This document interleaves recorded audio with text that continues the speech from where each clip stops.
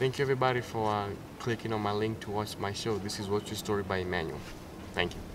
Yeah. We just welcome you here, Jesus, and just may whatever we talk about glorify you and make you happy and help your kingdom. And in your name we pray, amen.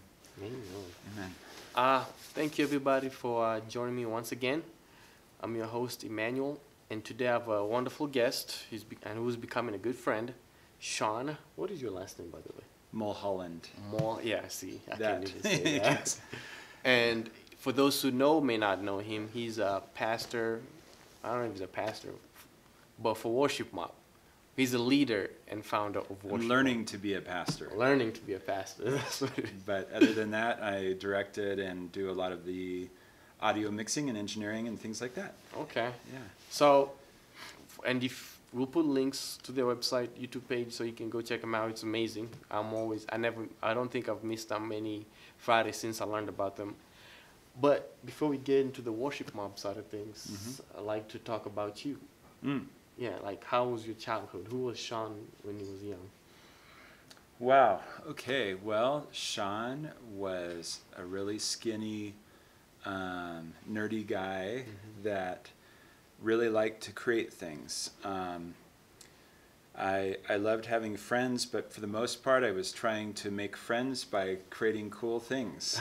And I was, yes, by creating things. So I often would try to come up with some invention or something, or do something musical or anything like that. And that was kind of I think that felt like my way to seek approval by God and by people. And so when I was young, I very much just thought you had to earn your value, earn your, earn people's opinions and their graces towards you. Yeah. So, yeah. So, and I grew up in Seattle, Washington area. Okay, and that kind of leads to my next question. You were brought up in a church, Christian home. Yeah, we went to church from a young age, and then my parents actually entered like a relationship with Jesus Christ when I was around 10 years old. Okay. Where it became more of an actual relationship of, Jesus is my Savior, and I'm going to do what I can to serve Him. Yeah. And after that, I actually was at a summer camp, and I went from doing good things to please God to, oh, God, I need to give you my whole life. And I want to give you my whole life because it is empty without you. Was your parents were they a main driving force in that discovery? A little bit, because they talked to me about this idea that we can have a personal relationship with God and with Jesus. So, yeah, I would say that my parents kind of that was kind of a new thought for me. Okay. More from God is out there and He wants you to do good things and be a good person. To like there's this daily relational aspect with God. And so how old were you when this happened? So yeah, I was about 10 when they made a commitment to Christ, and it was kind of the next 3 years, so between age 10 and 13, that I really went from like, oh, that's a cool concept, to I would love to know God that way. In 8th grade was kind of another level of like, oh, I can actually lay down my striving and my effort to earn God's love. Okay. And he actually revealed to me how everything that I tried to do was like it was trying to earn something that He'd already given. Okay. And that was really great. So you're coming into teen years. Does this develop as you go into high school? Oh yes. Or does it recede? So I remember in junior high and high school having a very much like literally Jesus is my best friend kind of approach. And I had some other friends, but I was like, what Jesus did proves that He is any of our best friend. Okay. He literally gave His life, His fullness for us to be intimate with us and to be friends. Okay. Yeah. So as this is happening, what is your future like? Have you thought about it? Or? Well, all through junior high and high school, I just was falling in love with music and creating music. Okay. and mostly during that time, I was getting really excited about some bands that were out there that were not doing anything for Jesus, but they were, you know, back. So this was back in the 80s, and you know, it was like bands like the Police and trying to think of who all I was, the Who. I mean, and some of these bands that really rock out or are super creative, and I just was like, wow, there's so much creativity available in music, and I couldn't find a lot of it that was Christian or that was towards God or towards Jesus. And then in the mid 80s, I started finding some of the ones that were like Petra and who else back then, DeGarmo and Key and Russ Taff, and these are all 80s bands. And anyway, and I was like, these are creative and they're singing to God, and I was like, okay, yeah, like there can be artistry and in worship, and there can be artistry in storytelling about the goodness of God. Okay, wow, that's amazing. So did you want to be a music producer like with your life, or did you want to I wanted to create music. I didn't know it would come in the form of being like a sound engineer and actually producing, you know, and mixing and all that stuff at those early days. But I did start, even in my mid-teens, I started actually like recording like to a 4-track back in the 80s, and I'd put different levels and like do some this instrumental part and then a different instrumental part and a drum track or whatever. So I started getting into very early, you know, very primitive forms of mixing, even in the late 80s. So as a sound engineer, did you work for a recording company? Or what No, actually, I went to college for electrical engineering and music, a double major. Of course. Wow. Not the combination, but double, and they're very different in a lot of ways. And and graduated from college in '95, and I had been in some bands in college and enjoyed music, but got trained to do engineering, and then got a job in engineering in '95, and was in that same job, the same company for 20 years. Wow. And that whole time on the side, I was doing music. And then eventually I started this ministry, and you'll talk about that later, but I started this ministry about 15 years into that job. So what was the, so you, in this grade, because an electrical engineer, they pay well. Yes. What was the switch to say, okay, I don't want to do this, I need to? Yeah, well, the whole time I was in engineering, I knew that I was supposed to do something else related to God and music. And so in the early years of my engineering job, I was in a band with a bunch of people that were Christians, and we were trying to do the whole Christians in a secular band. Yeah. Did that for about 7 years, and that's where I started learning production and mixing and all that. Yeah. And then it was very clear through God and a few trusted friends that it was time for that season to end.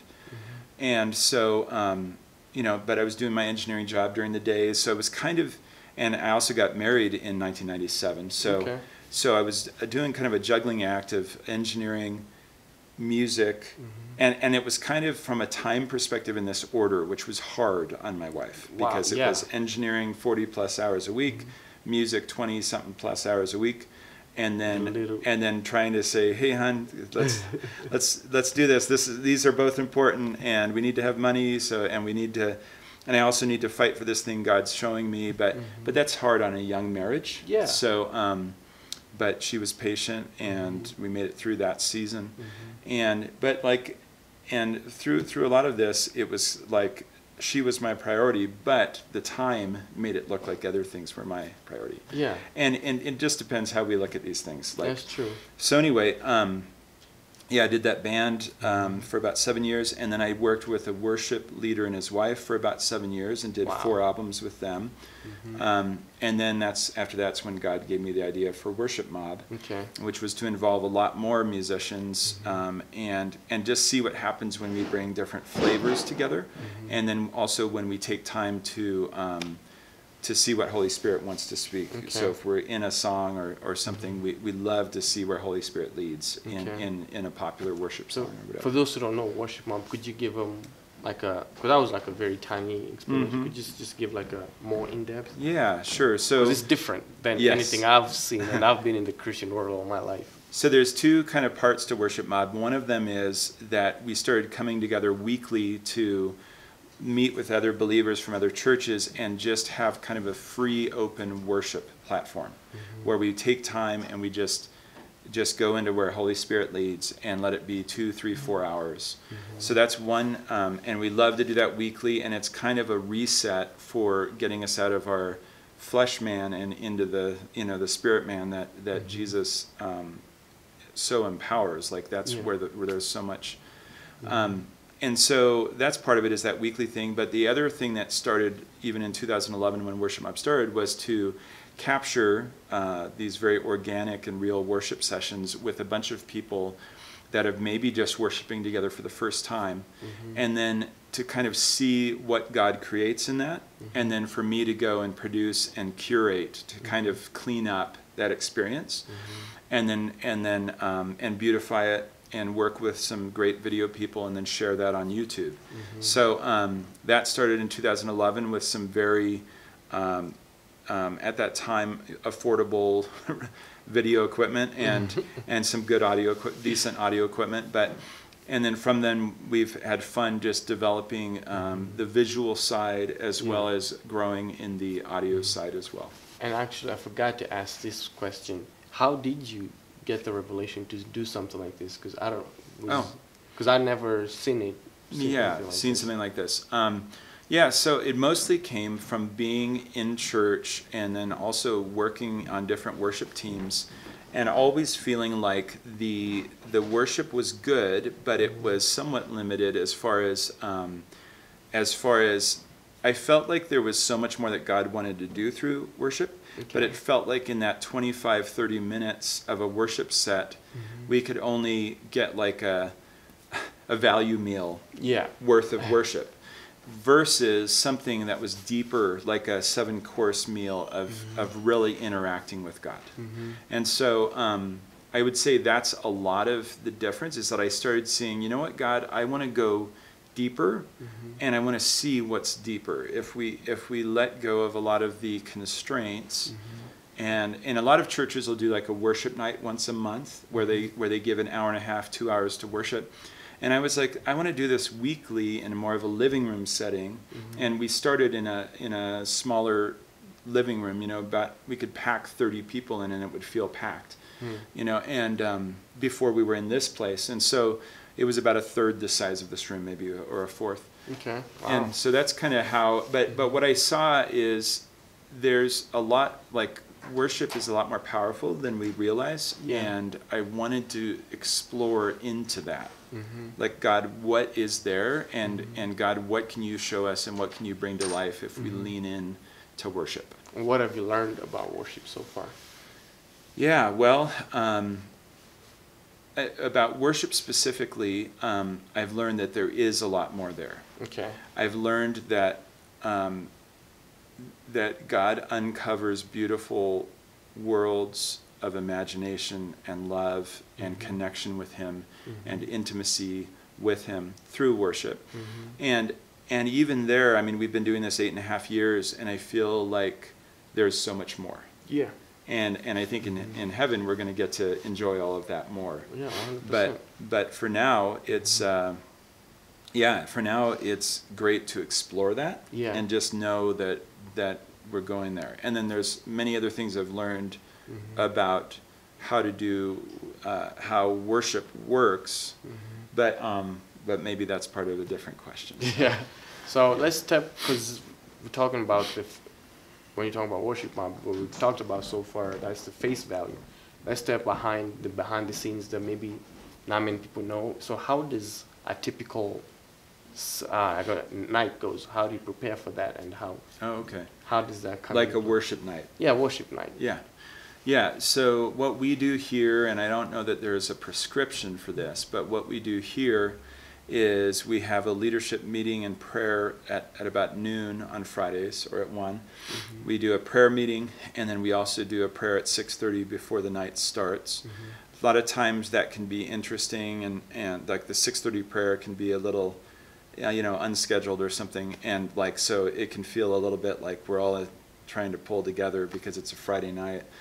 But yeah, we're very intentional, and then most weeks we'll do a Monday night prayer as well, so that our core group is connected and feeling aligned and actually listening to where God's leading.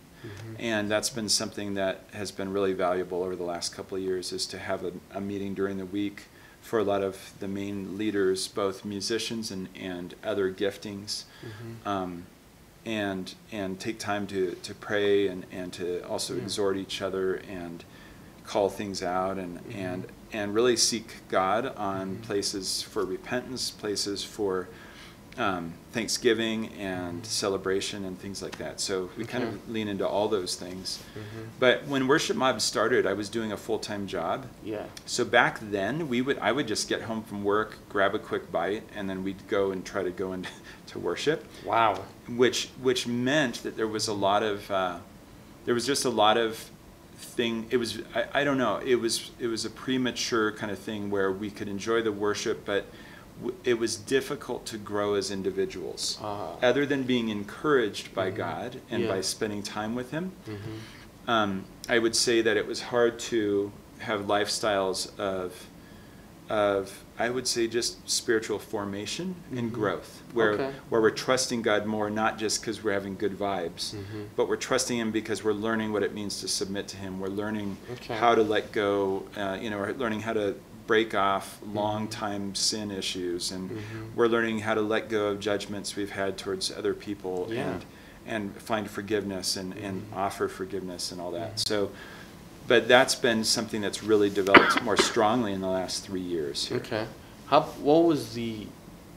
What did God tell you, or was it how did you come about quitting your full-time job to doing this full-time? Yeah, so that, starting about 5 years ago, had been about 20 years at my day job, and there had been 3 or 4 moments before that during my job where I was like, God, is this where I pull the plug on this and trust you and go into the calling that you have for me musically? And the other times, thankfully, I didn't feel like they were the right time yet. And with this one, it wasn't that the finances were there, it was more that we had built, with God, we had built something, and at work it was there, it was just feeling like that season was needing to end so that we could focus on listening to God and building this with Him, rather than with my leftover energy after working a day job. So it was, and not only that, but it was more a thing where my wife and our 3 daughters at the time, we got together and we had family meetings and said, hey, is it time to move into this house, which is, we're in like the heart of the older part of Colorado Springs, which means there's a lot of homelessness, there's a lot of addiction in this area, and a lot of brokenness that Jesus wants to get into. And but do we move out of this nice neighborhood into this area? Do we take the chance also then of unplugging from the comfortable income and depending on God? And and I think in making that choice, that we were able to listen and hear God on a lot of it. And also I was a bit weary of doing a high stress day job and then trying to squeeze this thing that my heart felt called to into the extra hours, and trying to have a healthy marriage during that as well. So all those things were just, it felt like, and it was interesting because right then I was also looking into a possible career, not a career change, but a company change, to go work with Apple and move to actually Cupertino in California. It was either that or unplug completely and do the worship ministry. So those were kind of the things I was looking at. Wow, a lot of decisions. Yeah. So now, looking back, obviously it's growing and it's producing a lot of fruit. What would you advise somebody, a younger person, wanting not necessarily to do something like this, but who have a full-time job and their heart is calling them to do something for God? What would you? Well, I think I went, like, even though in my 20s I was hoping to have a music career and be able to like tour and bless the world with music and all that. And in my 30s, I was even more like, I got to make this happen. And I was trying to figure every way and working really hard. I wouldn't trade having served a boss and worked for someone else's vision and having to come under that authority and do good work that benefits, we get paid, but it really benefits an organization, it benefits people upstream from you, and it benefits a team. And I wouldn't have traded that because I think we, in our 20s, we know really what we're super excited about, but we have no idea what we can handle long term. And even when we think we know the thing that will make us happy, I've seen over and over in my life that it was the thing that didn't seem quite like what I wanted. That was the thing that God used to both grow me and create a sense of contentment in trusting Him. And so often I think we get a spark of an idea, and we often as humans go one of two ways. We obsess over it and make it our value and our life goal and everything, and then whether it becomes successful or not, we end up having a lot of missing parts, because that idolatry creates a problem because we're unable to find God in that thing, even though we try to have God on the side. Or if it fails, then we can get angry and go, God, I was doing this and I wanted to do it for you, but you didn't help it to be successful. Or we learn that we don't have work ethic, or we learn something, and then we often try to compensate for that. So that whole thing of just chasing your dream that Hollywood promotes, or that, and even first world America promotes, this go after your dream. What I've kind of seen is that if any of what I thought my dream was would have come through the way I wanted, there would have been a lot of opportunity, and what I think a lot of follow through into other brokenness that would have actually, at this point in my life, been stealing joy and made it so I felt like everything I cared about was behind me. But what I've seen is my 40s have been my most, I feel like I've been the most committed to what God is trying to do. And even in that, my own ambition for WorshipMob to do this or that or the other has had to be constantly he's had to constantly say, son, hold on, or son, be patient. And when you're in your 40s, you don't want to hear be patient. You're like, I'm going to be 50. What does this look like? But really, I mean, there's a lifelong journey for each of us, and it's okay for us to spend years. For me, it was 2 decades doing something that was good, but wasn't what I really was passionate about. And it paid the bills, but it didn't meet that deep heart desire I had to do something musical and really to bless people and bless God through that. Wow. So Wow. So as we wrap up, what is give me one high and one low of WorshipMob? So I would say there's a lot of highs. One of the biggest ones has been people learning to let themselves be loved by God and to receive that and to do it on a regular basis. And to enter His presence with thanksgiving and feel truly thankful, not just trying to put on thankfulness. So that's a recurring high of just me and my family and people coming into this place and then also watching our videos and believing that God loves them. That's so important to my heart, because I believe that is the place that starts all other good spiritual fruit, is actually believing that we're lovable and loved by Him. And I know it's something that's talked about a lot, but there's nothing like a worship experience to encounter that love. Lows, I would say, one of the harder things has been just how many people that I end up loving that come in and spend a season here and then move on. I think it's a lot like school teachers. School teachers have kids for a year, then they have to let them go. And a lot of times they go for good reasons. Sometimes they go because they didn't like how something was handled. They didn't like, you know, something about our ministry, or just something in their life got too burdensome. And so that's hard because sometimes the doors feel pretty solidly shut when people move on. And that's painful. But God's showing me, even in that, God is teaching me that, you know, this takes me back to junior high and high school when Jesus was my best friend. And God's showing me that he, like he says, I will never leave nor forsake you.